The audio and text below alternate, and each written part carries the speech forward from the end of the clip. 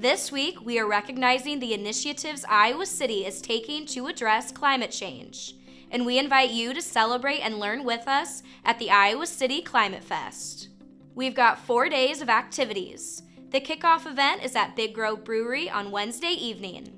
Enjoy an interactive climate commitment display, carbon recycling system tours, and educational activities with community-based organizations.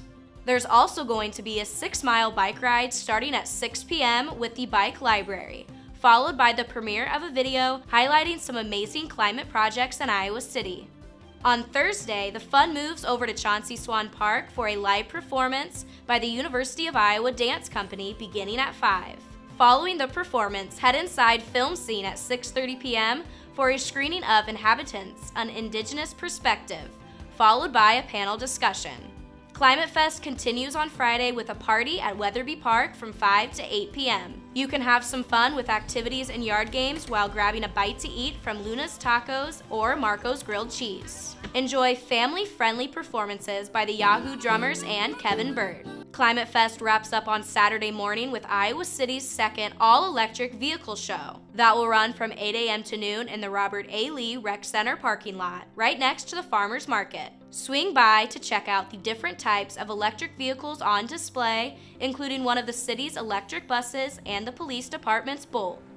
While you're at the Farmers Market, don't forget to check out the Kids Market. This annual event allows young entrepreneurs to sell items that they have crafted, grown, baked, or produced. We encourage everyone to come out on this special day to support our future farmer market vendors.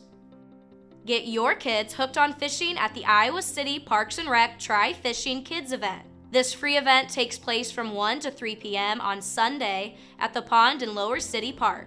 Bait and poles will be provided and pre-registration is not required. Try Fishing will cover all the basics along with other fun fish-related activities such as painting, short stories, and a casting game. This event is ideal for elementary-aged youth. Stay connected with free Wi-Fi on North Linn Street, made possible through the city's partnership with ImOn Communications. The network will cover the outdoor eating area near Market Street, providing residents and visitors access to internet while visiting the local shops and restaurants. The Wi-Fi access is offered for up to 2 hours per day per user. ImOn customers can enter their account number for unlimited access. This is in addition to free community Wi-Fi in the Ped Mall area, Chauncey Swan Park and Parking Ramp, and Riverfront Crossings Park. That's all for this episode. Have a great week and enjoy the fall weather coming our way. We'll see you next time on Iowa City Update.